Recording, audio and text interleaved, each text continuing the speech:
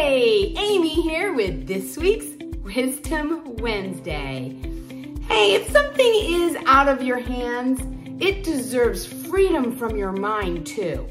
How often do we sit and stew and worry and fret over things that are totally out of our hands?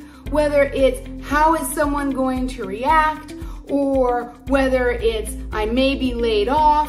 All of these things that we fret over for long periods of time, if we have no control over them, then they need to be free from our minds as well.